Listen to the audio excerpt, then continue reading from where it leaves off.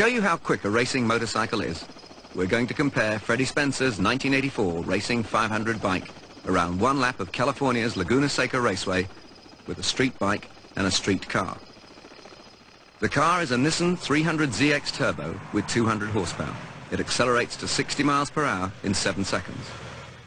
The street bike is a 700 Honda Sabre and it hits 60 in 4 seconds.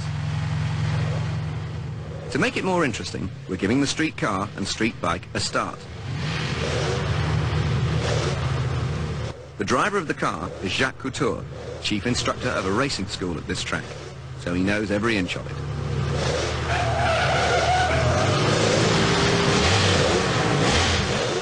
The street bike is being ridden by Sam McDonald, a former United States 250cc champion who's won many races here, and he's giving the car a 15-second start.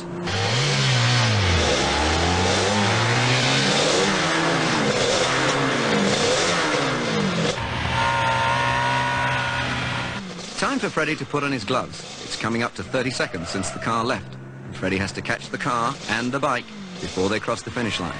And the track is less than 2 miles long.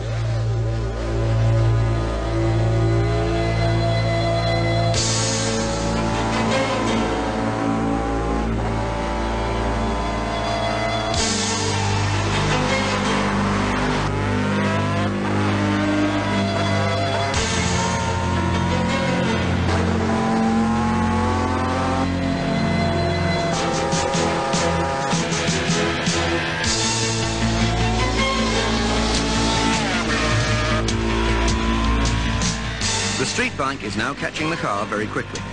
They're both about 2/3 of the way round the track, but the terrific grip and handling of the car means that it will hold off the bike until after the double corkscrew turn.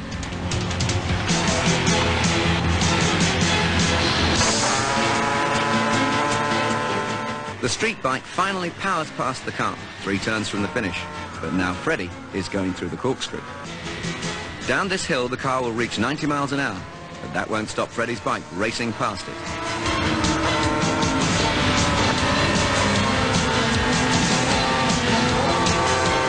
And now there's only 1 turn left.